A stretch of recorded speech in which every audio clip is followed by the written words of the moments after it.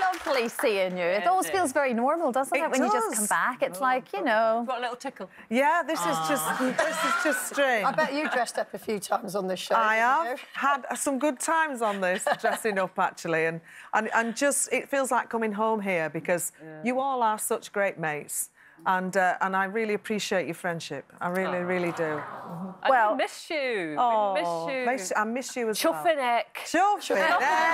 But would you go as sexy or as funny? Oh, funny. Funny. I don't do sexy. I don't. I've tried, but it just doesn't end up the right way. No, me neither. You know? No. As you can tell. Would you still rather have a cup of tea? I would love. I know, and I'm sorry, Ed, but, you know, it's just how it is, you know. At least there's honesty. Like a cup of tea. Yeah, I do like a cup of tea. And you can have it any time you want. You just flick a switch and there it is. There it is. You know, what so can I say? So when you say you're riding the waves, you don't mean that. No, exactly. Well, look, your book is out today, in fact, Jane. Yes, Riding the Waves, My Story. And we did mention just before the break that Kaye, in fact, gets a mention. Indeed, Loose Women gets a mention. Yeah, it gets a mention. But yes, Kaye, you were in there, and I'll let you explain why, Jane. Oh, no, well, what's happening? Yeah, it's... no, don't worry, I haven't got flowers or anything. It's when I went through one of the worst times of my life with Henrik leaving me. No, thank God he did, really. No, don't be sad, because I've met Ed now, and he's lovely. Gorgeous. So, you know, so it's not a sad time. But I came onto Loose Women. That was my first TV appearance after my world had collapsed.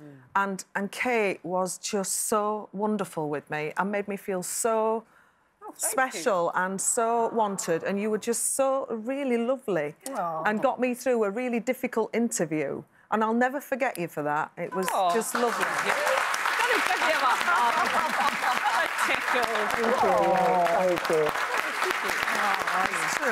true. And that's why I mentioned her in the book, because I think it's very important to be grateful to the people who've helped you, and that's what I've done, you know. But the reason that, you know, we all kind of took you in that is because you were just so honest, you know, and, you know, it's very difficult to come on to any situation like this. And, you know, we all chat, but this was your life. This was, you know, a real difficult period in your life. So it must be so stressful to be sitting there. But you were just so honest with it. And you didn't slag Henrik off. No, I still wouldn't. But you were very honest about your heart. And I think, you know, you handled it so wonderfully. And so, you know... How did it feel writing the book? Because a lot of people go, oh, yeah, I'm going to write a book, it'll be easy. It's not, is it? Because you're kind of writing about yourself and you're delving quite deeply. Yeah, I did not like the experience at all. And because everything is in there, what's happened. And I'm not very good at facing my flaws or my failures. I'm a person who's positive and on the next thing. I don't look back. I'm always looking forward. So having to look back at what a difficult journey it had been. If somebody had said to me before it all started, this is going to happen to you, but you're going to have to go through that first, I would have probably had second thoughts. Because although our lives look so fantastic on the outside, there's all sorts going off at the back.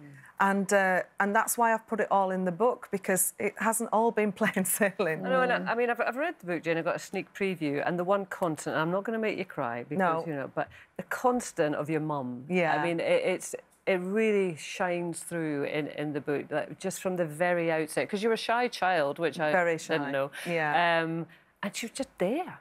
She was amazing, and I feel very blessed to have had parents like I had. You know, my dad was so encouraging and was my roadie for all those years, and all those fantastic times that I had on the road with him and talking to him and learning from him.